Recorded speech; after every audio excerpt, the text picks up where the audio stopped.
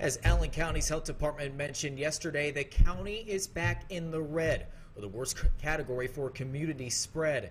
As we look at the latest county map from the State Department of Health, there are 9 other Northeast Indiana counties in the red. The only other counties that are in orange are Wabash, Huntington, Adams, and Jay County. As you can see on our screen, there is a lot of red in this week's map. Exactly 73 counties across Indiana are in red this week. That is nearly 80% of the state. For comparison's sake, 57 counties were in red last week. Allen County has also reported 183 new coronavirus cases and 19 additional deaths due to a delay in reporting. Indiana's Department of Health has reported over 3,600 new cases and 59 new deaths.